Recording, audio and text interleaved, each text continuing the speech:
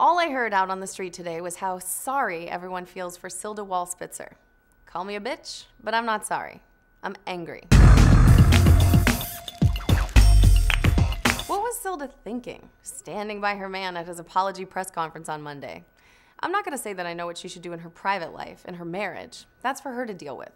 Call me un-American, but I'm with the French when it comes to politicians and their extramarital affairs. But what pisses me off is how the wives of American politicians behave in public in the aftermath of a sex scandal. From Hillary to Suzanne Craig to Dina McGreevy and now Silda, the one thing these women all seem to have in common is a need to put their political partnership above all other considerations, like acting like a normal human being.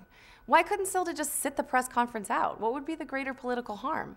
Did she really think her appearance there would keep Elliott in office?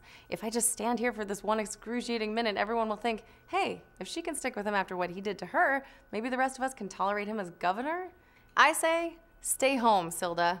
He met up with Kristen, the $4,000 hooker alone. Why not let him give his plastic political apology alone, too? The worst thing about this whole situation is that she'll claim, as Hillary has many times over the last few years, that she maintained a stoic public presence for personal reasons and for the sake of her family. Does anyone actually believe this? If I really wanted to prove my courage under fire, I think I'd spend the day of the press conference visiting underfunded New York City public schools with my kids. Now that would take some strength.